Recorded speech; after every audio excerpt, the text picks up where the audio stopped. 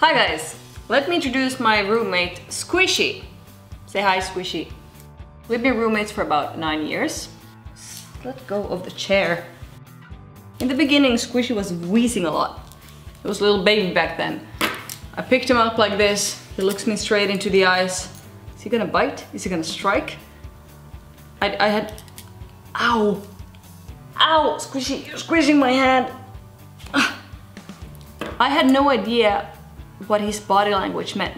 So he just started to come closer and closer. I was like, hi Squishy, I'm your mommy. And then he licked me on the nose and started crawling on my head. And since then he has never wheezed again. He's very, very friendly snake. When he does this, he's not trying to strangle me, he's just holding on. A lot of people ask me if he's capable of killing a human being. Well, technically he is, because he's extremely strong. But he would never do that, he's really kind. A snake will never be like a dog. It will never learn how to wiggle its tail or follow your commands. Let go of the chair. Ow. It's about a mutual respect. It's okay. If I touch someone's dog or cat, I come home, Squishy's super hungry, and I put my hand into the cage. He may mistake my hand for food. He's almost blind, and he reacts to heat and smells with his little tongue. So together with Squishy, we do a lot of fun adventures. We go on interviews together, some TV shows. We train together.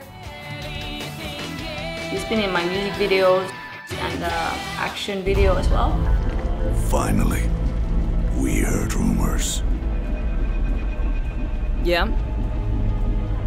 Well, what kind of rumors? The wrong kind. Once Squishy went on an adventure without me. Alrighty, I'm trying to get Squishy loose because he has run away. I haven't slept all night because of this dude. I had like the worst nightmares ever. Squishy was found on the roof by a construction builder. Well, next day it was all in the newspapers and I wasn't very popular for a while. That was a close one. Bad Squishy. Thank you for watching. Like if you like, subscribe.